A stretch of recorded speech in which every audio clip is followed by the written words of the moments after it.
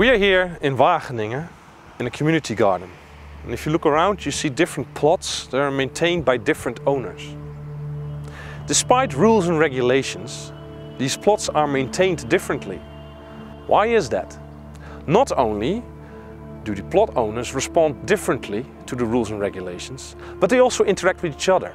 They also respond to each other. The community garden is in fact a small-scale example of what we call a complex adaptive system. There are many examples in the world of complex adaptive systems, usually at a much larger scale. For instance, land use systems, natural resource management systems, and even society itself. A powerful way of modeling complex adaptive systems is through agent-based modeling. In an agent-based model, we represent stakeholders as agents. Those agents have a relation with each other, they communicate with each other, they send each other feedback, and they show some behavior.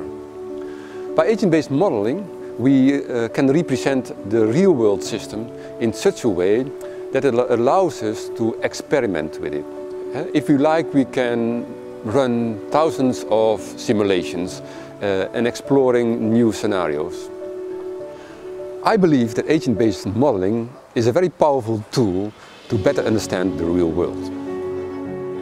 If you look at the news, you will see that many models that are used in policy making or in agriculture, in tourism, in life sciences don't work very well. Why? Because they assume that people will behave according to some new rule, which they don't.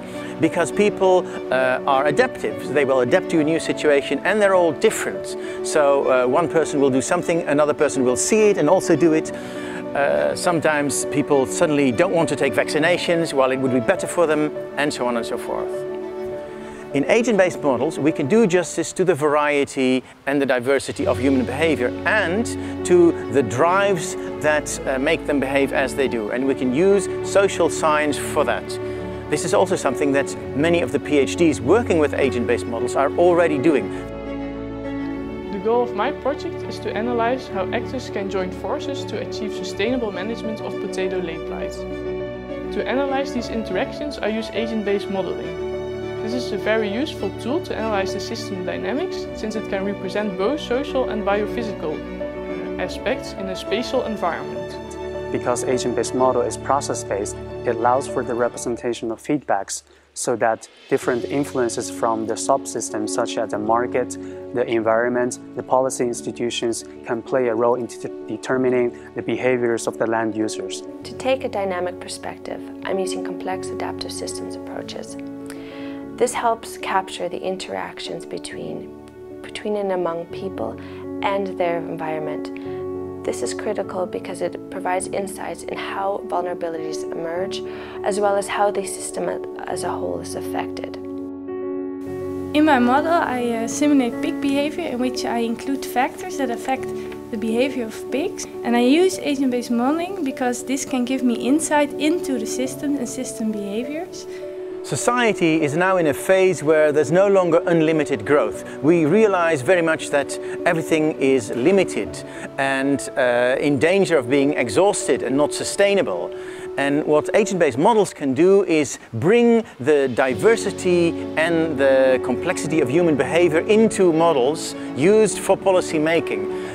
Now, it's not easy to build those models because you need not only all kinds of empirical data, of which we have more than enough, all the big data sources, but especially you need what I would call smart theory. You need theory at a level of the individual, of the group, of the society to put into those models.